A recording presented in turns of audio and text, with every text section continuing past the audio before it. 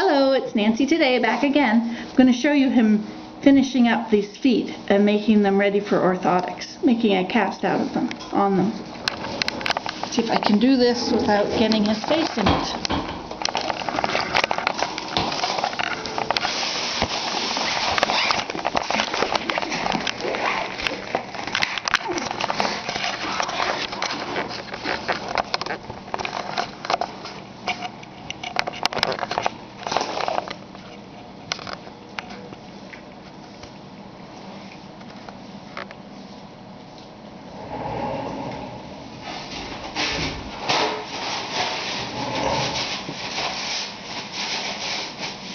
So now how does this work? You put the plaster on the foot. Yeah, and now I'm going to, I'm putting your foot into a sort of a neutral position.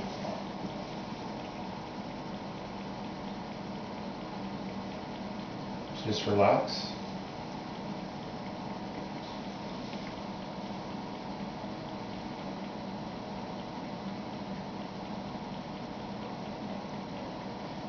Perfect.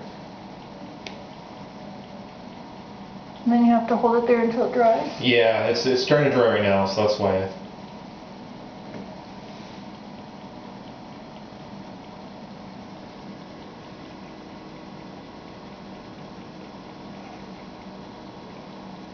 So how many layers of plaster did you put around my foot? I put 3. You can do 2 though. 2 to 3, but I put 3 on. Now how does this, what do you do with this cast afterwards? We take them back to the lab and we send them to an orthotic lab. And then the new method now is a computer will scan the cast in the inside of the cast and produce a shell that will be sent back, and we finish that off in the lab. So I have to fill out a prescription form and send the cast to the lab. And then when you these orthotics, will these be full foot or? They will be full length orthotics. Yeah. And for running shoes and casual shoes. And so they'll always fit all these shoes? Yeah, they'll fit most, pretty much any athletic shoe, and as well as a kind of a business casual shoe. They won't fit fancy dress shoes by any means. Okay.